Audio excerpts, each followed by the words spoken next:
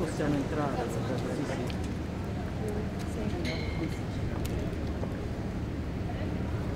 Close it, stop. Okay, close it.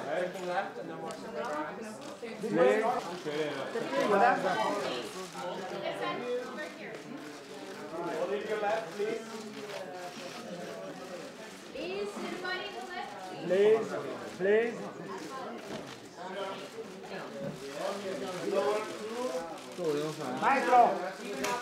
Maestro, al centro, in the center, please.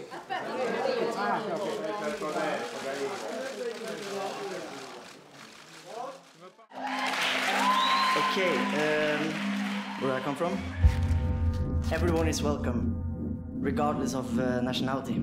And if I was Prime Minister, that's what I'd stand for.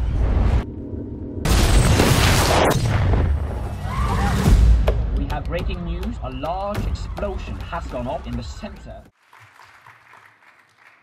Hello, good morning. Laura Sanchez from W Radio Colombia. I have a question. Many young people who courageously went into court to testify precisely to defeat Breivik on the level of ideas.